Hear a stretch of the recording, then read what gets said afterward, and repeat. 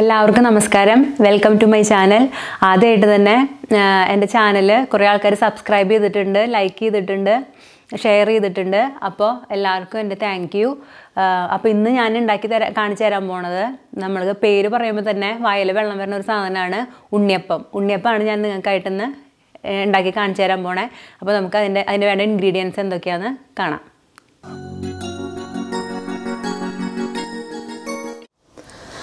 അപ്പോൾ നമുക്ക് നമ്മുടെ ഉണ്ണിയപ്പം ഉണ്ടാക്കി തുടങ്ങിയാലോ. ഉണ്ണിയപ്പം ഉണ്ടാക്കാൻ വേണ്ടിയിട്ടുള്ള സാധനങ്ങൾ എന്തൊക്കെയാണെന്ന് ഞാൻ കാണിച്ചു തരാം.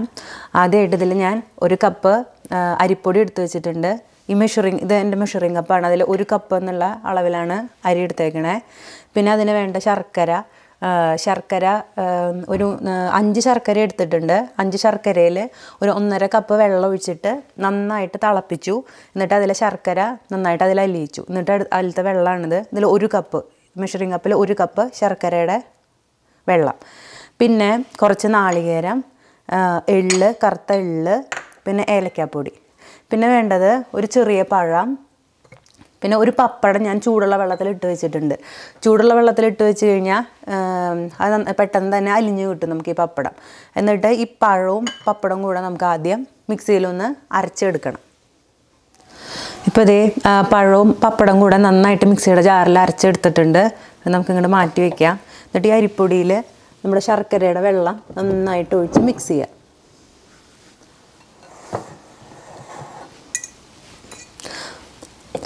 അത് ഞാൻ കുറേശ്ശെ ഒഴിച്ചു കൊടുത്തു.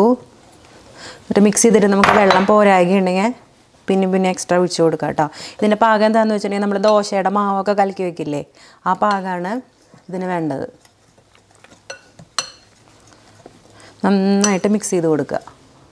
അപ്പോൾ ആ 1 കപ്പ് ശർക്കര ഒഴിച്ചു കൊടുത്തപ്പോൾ എൻ്റെ ഇത് കണ്ടോ, മാവ് കണ്ടോ, ഒരു ദോശയുടെ മാവിൻ്റെ പോലെ ആയിട്ടുണ്ട്.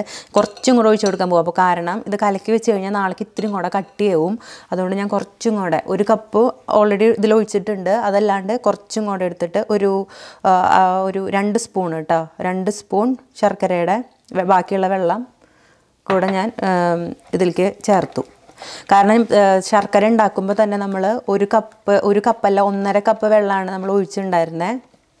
അപ്പോൾ അതിൽ ബാക്കി എനിക്ക് ഉണ്ടായിരുന്നു. അതിൽ നിന്ന് 2 സ്പൂണും കൂടെ എടുത്തിട്ട് ഇതിൽ ഒഴിച്ചിട്ട് നന്നായിട്ട് മിക്സ് ചെയ്യുക. ഉണ്ടോ, ഈ പാകം മതി. നല്ല ലൂസായിട്ടുള്ള കൺസിസ്റ്റൻസി ഇതിന് വേണ്ടത്. ഇനി ചെയ്യേണ്ടത്, നമ്മൾ ഇവിടെ എടുത്ത് വെച്ചിട്ടുള്ള എല്ലാ മിക്സുകളും ഇതിൽ ചേർക്കണം.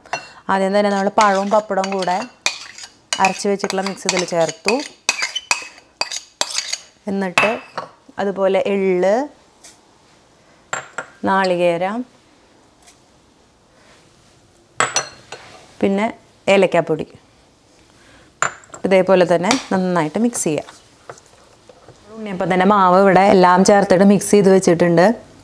ഇനി നമുക്കിത് ഒരു 5-6 മണിക്കൂർ ഇങ്ങനെ റെസ്റ്റ് ചെയ്യാൻ വെക്കാം. എന്നിട്ട് നമുക്ക് അത് കഴിഞ്ഞിട്ട് ഉണ്ടാക്കി നോക്കാം. ഇപ്പോൾ രാത്രിയൊക്കെ നിങ്ങൾക്ക് ടൈം കിട്ടുവാണെങ്കിൽ രാത്രി കലക്കി വെച്ചാൽ രാവിലെ എണീറ്റിട്ട് ഉണ്ടാക്കാം.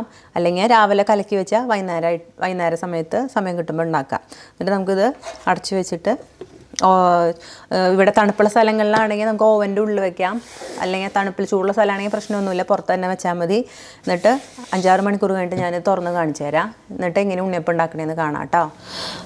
അപ്പോൾ ഉണ്ണിയപ്പം ഉണ്ടാക്കാൻ വേണ്ടി കലക്കി മാറ്റി വെച്ചിട്ടുള്ള മാവ് 6 മണിക്കൂറായിട്ട് ഇങ്ങനെ ഇരിക്കുകയാണ്. നമുക്കിത് ഇനി തുറന്ന് നോക്കാം. ഞാൻ ഈ സ്പൂൺ കൊണ്ടൊന്ന് ഇളക്കി നോക്കട്ടെ കേട്ടോ. ഇതുകൊണ്ട് ഇത് നമ്മൾ നേരത്തെ നല്ല ലൂസ് കൺസിസ്റ്റൻസിയിൽ കലക്കി വെച്ചായിരുന്നു. ഇപ്പോൾ ഇത് ഇത്തിരി കട്ടിയായിട്ടുണ്ട്. അപ്പോൾ ഇതിൽ നമുക്ക് കുറച്ച് വെള്ളം ഒഴിച്ചിട്ട് ഇത്തിരി കൂടെ ലൂസാക്കാം. നിങ്ങളുടെ കയ്യിൽ നേരത്തെ ശർക്കര മാറ്റി വെച്ചിട്ടുണ്ടായിരുന്നില്ലേ ശർക്കര വെള്ളം, അതിൽ ബാക്കിയുണ്ടെങ്കിൽ അത് ചേർക്കാം. അതില്ലെങ്കിൽ പ്രശ്നമൊന്നുമില്ല. തിരിച്ച് വെള്ളം ചൂടാക്കിയിട്ട് അത് കുറച്ചായിട്ട് ചേർത്ത് കൊടുക്കുക. എന്നിട്ട് നന്നായി ഇളക്കുക. എന്നിട്ട് ആ വെള്ളം എത്ര വേണമെന്ന് നമുക്കറിയാം. ഞാൻ പറഞ്ഞല്ലോ ദോശമാവിൻ്റെ പരിവ വേണ്ടതെന്ന്. അപ്പോൾ അതുവരെ വെള്ളം ഒഴിച്ചിട്ട് നമുക്ക് ഇങ്ങനെ കലക്കിയെടുക്കാം. ഒരു സ്പൂൺ കൊണ്ട് നല്ലപോലെ ഇളക്കി. അപ്പോൾ ഇത് ദോശമാവിൻ്റെ കൺസിസ്റ്റൻസി ആയിട്ടുണ്ട്. പിന്നെ ഒരു കാര്യം പറയാം, ഞാനിതിൽ നാളികേരം ചേർത്തല്ലോ. നാളികേരം ചേർക്കണത് നമ്മൾ പെട്ടെന്ന് തന്നെ അപ്പം ഉപയോഗിക്കാനാണെങ്കിൽ നമുക്ക് ഇതുപോലെ നാളികേരം ചേർത്താൽ മതി. വെറുതെ ചിരകിയ നാളികേരം ഇട്ട് കൊടുത്താൽ മതി. ഇപ്പോൾ 1-2 ആഴ്ചയ്ക്ക് കൂടുതൽ അപ്പം ഇരിക്കണമെങ്കിൽ നാളികേരം ഇങ്ങനെ ഇട്ടാൽ അത് കാറിപ്പോവാൻ ചാൻസ് ഉണ്ട്. അപ്പോൾ പെട്ടെന്ന് അപ്പം കേടുവരും. അപ്പോൾ നമ്മൾ എന്ത് ചെയ്യണമെന്ന് വെച്ചാൽ നമ്മുടെ നാളികേരം നെയ്യിലോ അല്ലെങ്കിൽ വെളിച്ചെണ്ണയിലോ ബ്രൗൺ കളറാവണ വരയ്ക്ക് നന്നായിട്ട് വറുത്തിട്ട് വേണം ഈ മാവിൽ ചേർക്കാൻ. അല്ലെങ്കിൽ അപ്പം പെട്ടെന്ന് കേടായിപ്പോവും. പെട്ടെന്ന് കഴിയുവാണെങ്കിൽ ഒന്നും ചെയ്യണ്ട കേട്ടോ. അതുപോലെ തന്നെ വെറുതെ നാളികേരം വെറുതെ ഇട്ടാൽ മതി. ഇനി നമുക്ക് അപ്പം വറുത്തെടുക്കാം. നമുക്ക് നമ്മുടെ ഉണ്ണിയപ്പം വറുത്തെടുക്കാം. അതിന് വേണ്ടിയിട്ട് ഞാൻ കുറച്ച് നെയ്യ് ആദ്യം എല്ലാത്തിലും കുറച്ച് 1 സ്പൂൺ വീതം ഞാൻ ഒഴിക്കുന്നുണ്ട്. കുറച്ച് മതി കേട്ടോ. അതിൻ്റെ കൂടെ ബാക്കി ഞാൻ വെളിച്ചെണ്ണ ഉപയോഗിക്കണം. ഇതൊരു മണം കിട്ടാൻ വേണ്ടി, നെയ്യിൻ്റെ മണം കിട്ടാൻ വേണ്ടിയിട്ടാണ് ഈ നെയ്യ് കുറച്ച് ഇതിലൊഴിക്കണത്. ബാക്കിയുള്ളത് നമുക്ക് വെളിച്ചെണ്ണ ഇതിലൊഴിച്ച് കൊടുക്കാം. ഈ കുഴിയിൽ നിറയണ വരയ്ക്ക് നമുക്ക് വെളിച്ചെണ്ണ ഒഴിക്കാം. എന്നിട്ട് നമ്മൾ വെയിറ്റ് ചെയ്യണം. ചൂടാവണ വരയ്ക്കും നന്നായിട്ട് ഈ എണ്ണ നന്നായിട്ട് ചൂടാവണം. അത് വരയ്ക്കും നമുക്ക് വെയിറ്റ് ചെയ്യാം. അപ്പോൾ ഇതേ അപ്പക്കാരയിൽ ഒഴിച്ചിട്ടുള്ള എണ്ണയൊക്കെ അത്യാവശ്യം ചൂടായിട്ടുണ്ട്. തീ വയ്ക്കുമ്പോൾ ശ്രദ്ധിക്കേണ്ട കാര്യം മീഡിയം ഫ്ലെയിമിലായിരിക്കണം. ഹൈ ഫ്ലെയിമിലാണെങ്കിൽ അപ്പം പെട്ടെന്ന് കരിയും, ഉള്ളു വേവില്ല. അപ്പോൾ നമ്മളെപ്പോഴും തീ ശ്രദ്ധിക്കണം. മീഡിയം ഫ്ലെയിം ഇട്ടാണ് വെക്കേണ്ടത്. എന്നിട്ട് നമുക്ക് ഓരോ കുഴിയിലായിട്ട് ഇത് ഒഴിച്ചു കൊടുക്കാം.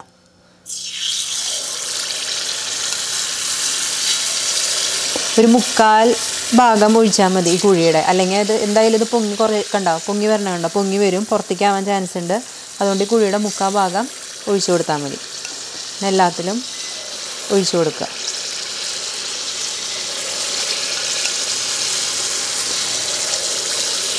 എന്നിട്ട് ഓരോ അടിയിലത്തെ സൈഡ് ബ്രൗൺ ആവണ വരയ്ക്ക് ഇതാവട്ടെ. അപ്പോൾ നമുക്ക് അപ്പുറത്തേക്ക് മറിച്ചിട്ട് കൊടുക്കാം. അപ്പോൾ ഇതേ അപ്പത്തിൻ്റെ അടിയിലത്തെ ഭാഗം നല്ല ബ്രൗൺ ആയിട്ടുണ്ട്. നമുക്കിന്ന് അപ്പുറത്തേക്ക് മറിച്ചിട്ട് കൊടുക്കാം. ഞാൻ അപ്പുറത്തെ സൈഡിലേക്ക് മറിച്ചിട്ടിട്ടുണ്ട്. ഇനി നമുക്ക് അപ്പത്തിൻ്റെ ഉൾഭാഗം നന്നായിട്ട് വേവണം. അതിന് വേണ്ടിയിട്ട് തീ ഇത്തിരി കൂടെ ലോ സിമ്മിൽ ഇടുക.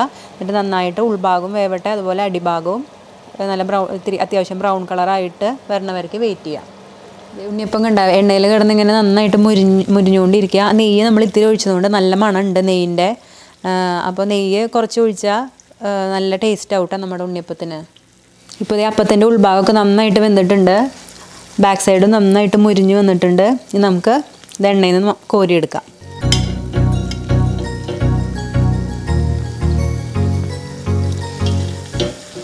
ഇനി നമുക്ക് രണ്ടാമത്തെ ട്രിപ്പ് ഒഴിച്ചു കൊടുക്കാം. അപ്പോൾ ഇത് രണ്ടാമത്തെ പ്രാവശ്യം ഉണ്ടാക്കി ഉണ്ണിയപ്പം ഇത് ഇവിടെ റെഡി ആയിട്ടുണ്ട്. നല്ല ബ്രൗൺ കളറായിട്ടുണ്ട്. നമുക്ക് എണ്ണയിൽ നിന്ന് വറുത്ത് കോരാം. ഇതുപോലെ എല്ലാ ഉണ്ണിയപ്പവും നമുക്ക് ഉണ്ടാക്കിയെടുക്കാം. അപ്പോൾ ഇത് നമ്മുടെ സോഫ്റ്റ് ആയിട്ടുള്ള ഉണ്ണിയപ്പം ഇവിടെ റെഡി ആയിട്ടുണ്ട്. തൊട്ട് നോക്കുമ്പോൾ നല്ല സോഫ്റ്റാണ്. അപ്പോൾ നിങ്ങളെല്ലാവരും ഇത് വീട്ടിൽ ട്രൈ ചെയ്ത് നോക്കണം. അപ്പോൾ ഉണ്ണിയപ്പം ഉണ്ടാക്കിയത് എല്ലാവരും കണ്ടില്ലേ? ഉണ്ണിയപ്പം നല്ല സോഫ്റ്റാണ്, നല്ല ടേസ്റ്റിയാണ്. അപ്പോൾ നിങ്ങളെല്ലാവരും ഇത് വീട്ടിൽ ട്രൈ ചെയ്ത് നോക്കണം. എന്നിട്ട് എന്നോട് അഭിപ്രായം പറയണം. ഇനി മറ്റൊരു നല്ല വിഭവമായിട്ട് തിരിച്ചു വരുന്നവരേക്കും ബൈ. Thank you.